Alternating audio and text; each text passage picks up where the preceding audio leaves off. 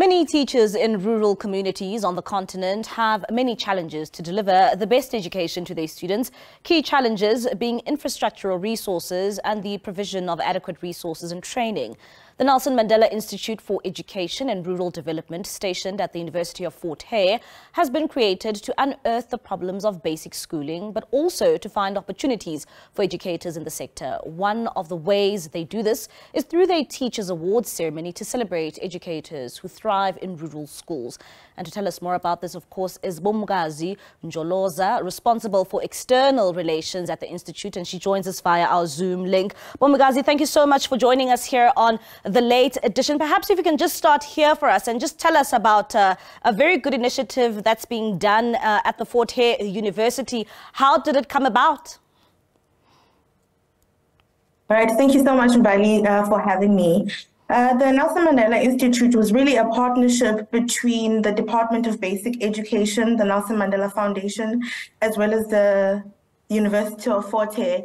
And really the work of the NMI was to unearth the problem behind the problem in basic schooling, as well as address those challenges. And so we're a research institute that allows practice, that allows what happens on the ground to inform practice in terms of what our approach is.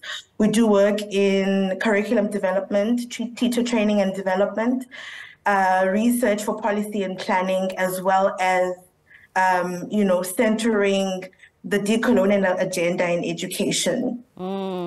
And perhaps if you can just give us a bit more insight. We do know that, teachers in rural communities face a number of challenges. Of course, challenges of infrastructure and a whole list of other problems that, those in cities may never encounter. If you can just tell us the conditions that these educators go through just to give children an education. Yeah, I mean, it is no secret that the inequality situation in South Africa has sort of created a real divide between the haves and the have-nots. The teachers that work in rural contexts already swim against the tide because they basically have to create something out of nothing. They have to essentially imagine solutions into existence. But infrastructure is not the main problem. It's a huge part of the problem without a doubt, but it certainly isn't the main problem. One of the main problems in basic education in South Africa is that the education tools are not accountable to the context of children who are away from urban centers. By this, I mean they're not accountable to their language. They are not accountable to the social conditions that they are susceptible to engaging. So the ideas themselves are inaccessible, which is why you have the literacy crisis in South Africa, which is why you have underperforming provinces being the rural provinces in South Africa. Educational solutions are not centered or are not designed to address or to prioritize or center children who are away from urban areas. And those are some of the challenges that we're dealing with. And despite these challenges these teachers are actually faced with in rural communities, what would you say keeps them going? What makes them wake up every morning and, try by all means to give children a good foundation and a good education? Well, in our programs as the Nelson Mandela Institute, we have created tools for both maths and literacy for primary schools that have helped teachers really enhance their own practice and really broaden the ways in which they approach pedagogy, especially given, the circumstances, some of the circumstances that they work under in under-resourced schools. And these tools have equipped teachers to a point where they have elevated and have begun to outperform schools in urban districts. So the idea even behind the awards is to acknowledge the fact that now this cohort of rural schools in the Eastern Cape is outperforming the best performing districts in provinces such as Gauteng and the Western Cape. And talking about the teacher awards, when are the awards taking place? And, how did you go about selecting the teachers who will be awarded? So firstly, the teachers, the awards will be on the 23rd of June. They will be in Tata at Mayfair Hotel. And the teachers were firstly selected from the cohort, the specific cohort of schools that is outperforming the best performing districts in the country.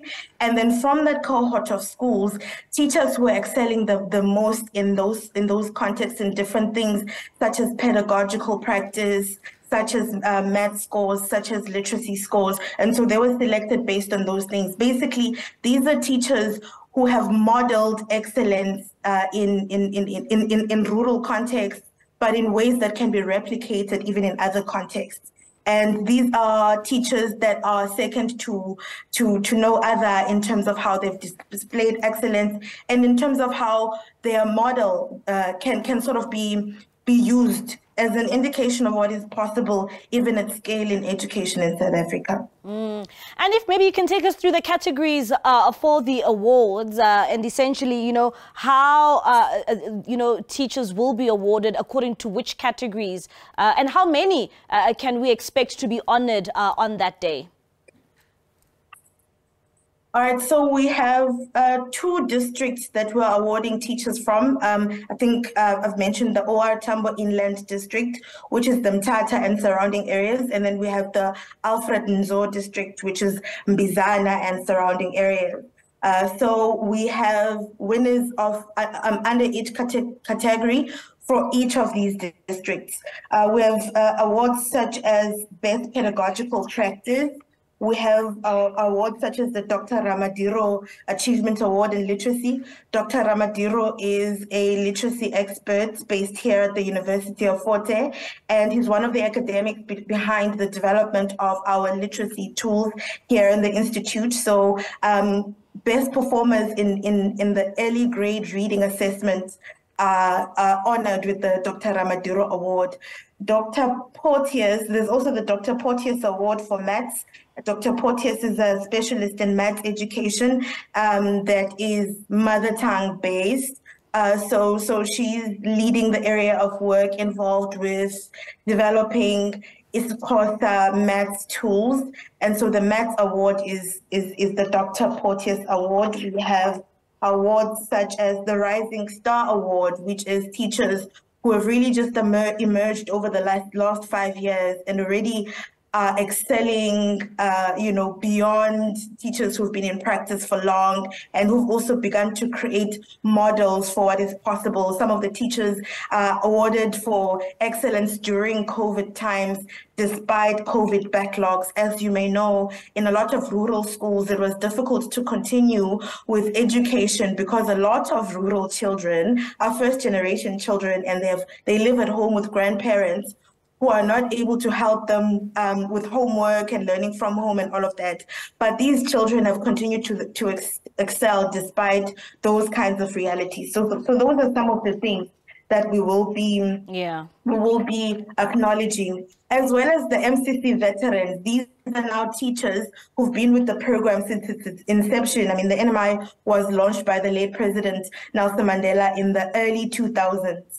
And there are teachers who have been with the program since we started. And you've seen in how they've grown personally in their own understanding and practice of their own work, but also in terms of how they've begun to build communities of practice with other teachers, even in other schools, and have helped develop those teachers as well. So we're also acknowledging people who have been with the program for over a decade. All right, Bomikazi Njoloza, thank you so much for your time here on the Late Edition. That is Bomikazi Njoloza from the Nelson Mandela Institute for Education and Rural Development. Indeed, she is responsible for external relations at the institution.